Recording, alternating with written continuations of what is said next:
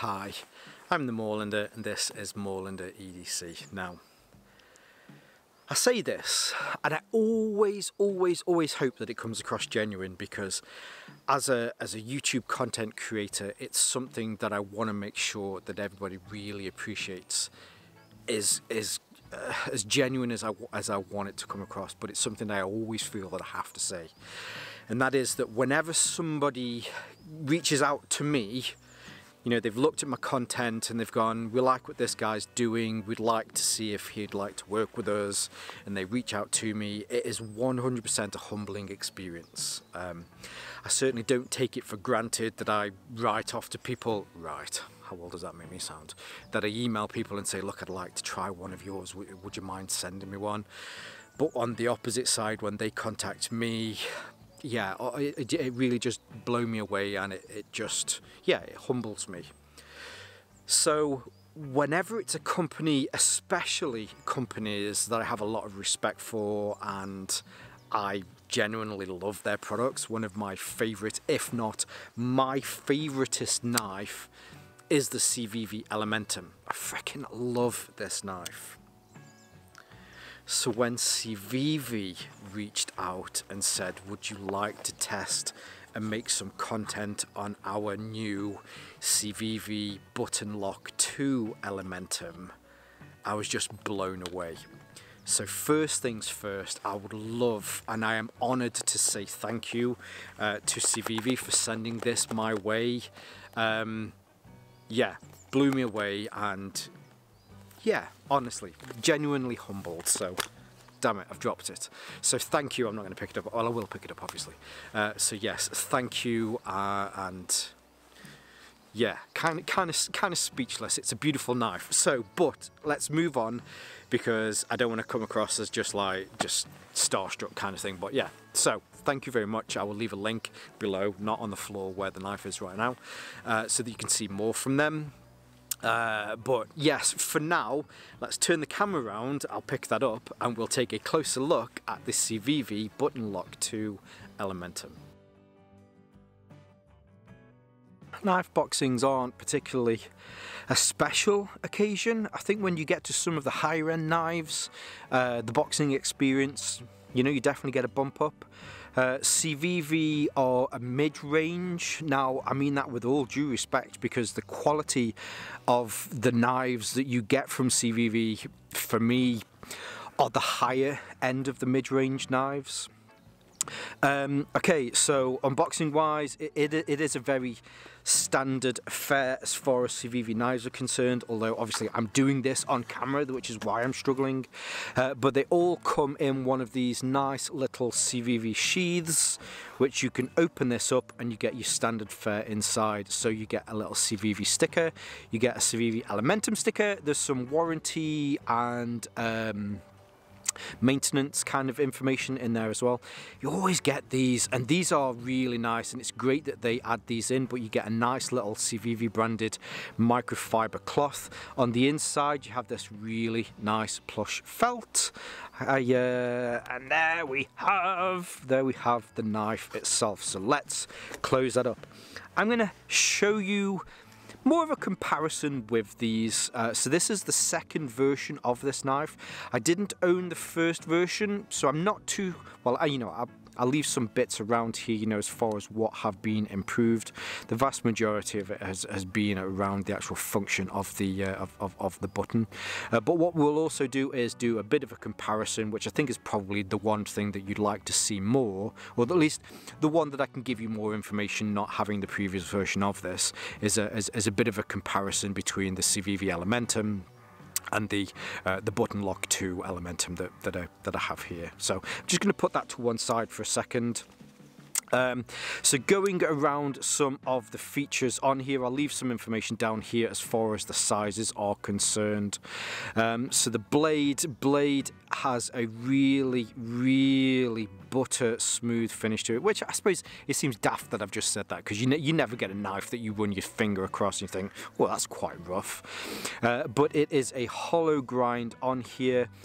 It has a drop point with a swedge on here. I don't think it's a clip tip point, mainly because the spine of the knife does come all the way down to the tip there, but there is a swedge in there which is quite nice. It's a reasonably high saber grind as the grind doesn't go all the way up to the top, and quite a small ricasso on there as well. It doesn't go any further into there. Nice sharpening choil on the end here. I will have to state at this point as well that if you are trying to carry this in public here in the UK, this isn't a UK knife friendly knife. Not illegal to own though. You know, I own this. I own the original one, which isn't legal to carry in public, but again, it's not an illegal knife. When I'm out here in the woods, it's perfectly fine. The main reason for that is that it isn't a slip joint and it does have a locking mechanism there, but you know, as far as you see, it's a very perfectly sized and weighted knife. The blade material on here, this is the Nitro V. Now I did have to check this. It is Nitro V because I'd swore that this one was D2. So yeah, so they've gone up a bump in blade material as well, which is really nice to see. The spine on this is really nice and rounded. Obviously, you're really not going to be using this to strike ferro rods. If you wanted to, I guess you could grind a 90-degree angle onto there. You just need to make sure that you're being careful so that you're not affecting the heat treat. And then there is some jimping here at the back should you want to be able to. So if picking up pieces of wood just to be able to maybe do some work on, then you do have that little bit of extra grip there on the back to stop your finger going forward, or at least your thumb slipping forward. With it being a locking knife, you don't really need to worry too much about that. It's a nice feature that it's on there, but it's more of an EDC knife. But should you want to use this outside, you certainly don't have any issues with that.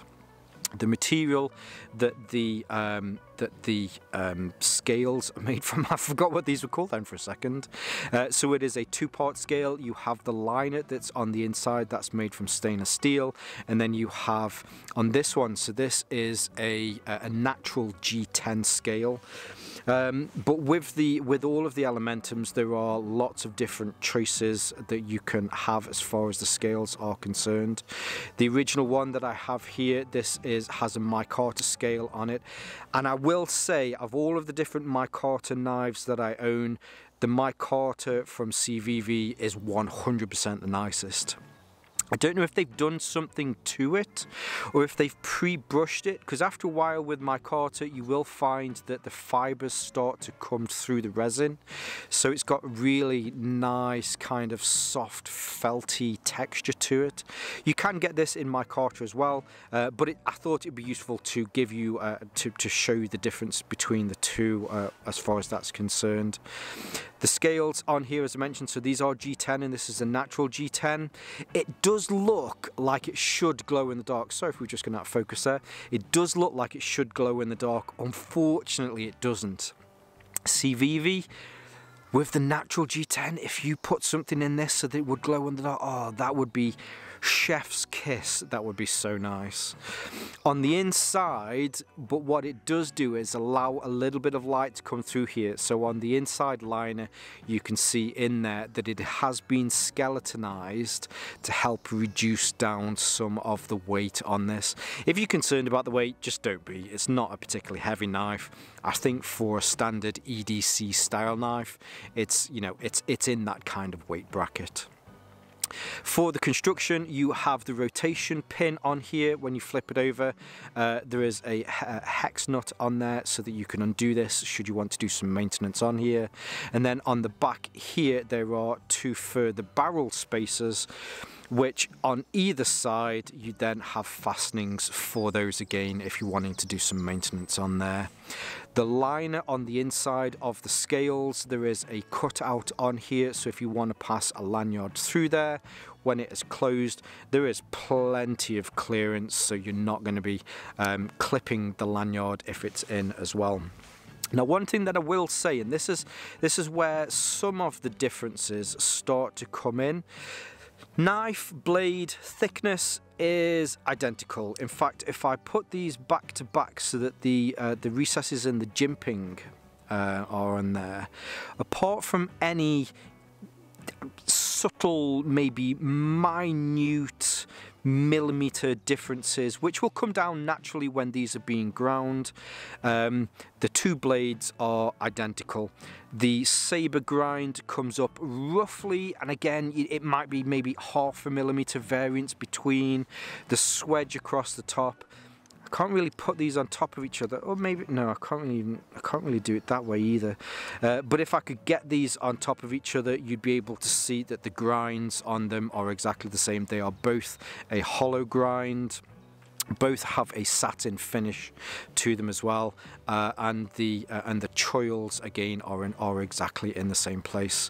The pivots are roughly in the same place, but what you may notice that the pivot on the button lock is slightly smaller.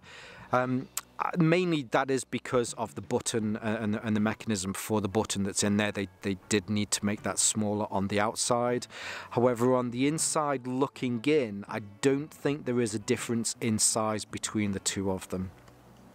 The width of the scales, the width of the knife, pretty much identical, but when I do put them back to back like this, let's just make sure that they are lined up. That's now lined up. Okay, what you may notice is that where the cutout for the lanyard hole here, it's ever so slightly longer, so the scales on the button lock are maybe a millimeter or two longer, or at least the handle itself is maybe a millimeter or two longer, so that when it's open like this, the button lock is about 2 millimeters longer.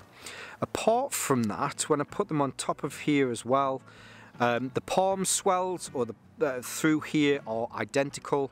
Where it thickens out towards the end of the palm swell, again pretty much identical, and the choil here, or the finger choil stopping your hand from moving forward, it's identical as well. Opening these with the Civivi Elementum, or at least the original one, this was a flipper, and it just, the action on this, and this was the one thing that really made me fall in love with this knife, the ceramic caged ball bearings on this, butter smooth. On the, see, I tried to do the liner lock on this one. I do this right, so this is a difficulty between these. This one is a liner lock, which, you know, that's how you close it, and it will, if I can get this at the right angle, it will drop shut. On this one, we haven't got a liner lock because we have the button lock. So when this is closed, ceramic caged ball bearings on this as well. Unbelievably buttery smooth. I actually think that this one pips it. This one is butter smooth. This one is just extra level butter smooth. So yeah, it's very simple, very easy to actuate that and flip it open. You can also open it with your hand like that if you wanted to. There isn't a thumb nick on there, but there's just enough that you can pinch this. Obviously you can do that with the original one as well, and you can pull that open. With the button lock on this, if you want to, you can pinch that in and you can flick it open as well. It's not a flick knife, it's not a gravity knife either, although it is, I suppose, gravity that opens that.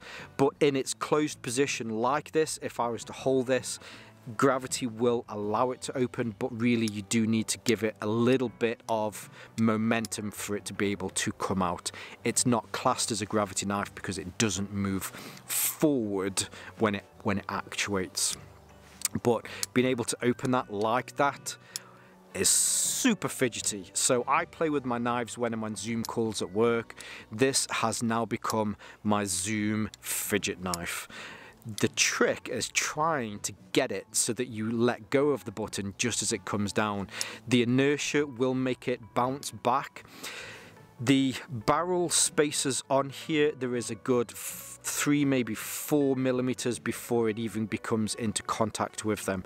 The bit that actually makes it spring back is the actual button lock here itself. So the mechanism, it moves forward, and then where the tang is there, it's actually the tang or the recess within the tang that stops that from over rotating so that it hits the barrel locks.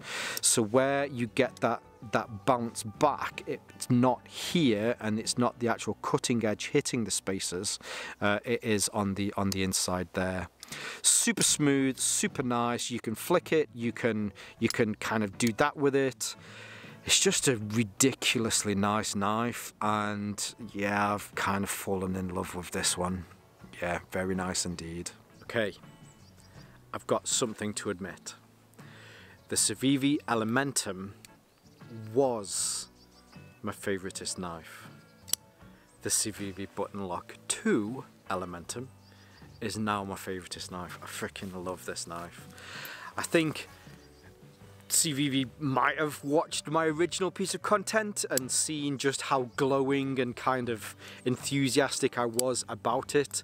But now going back to my Elementum, which I just messed around when I was, didn't realise I was making some bloopers content. Hey, yeah, stay tuned and there's bloopers content at the end. But now every single time I have my OG Elementum, I keep pinching it to close it. It's so natural having that there. You still have all of the things that made the Elementum such a special mid-range knife. All of that in here, plus that button lock.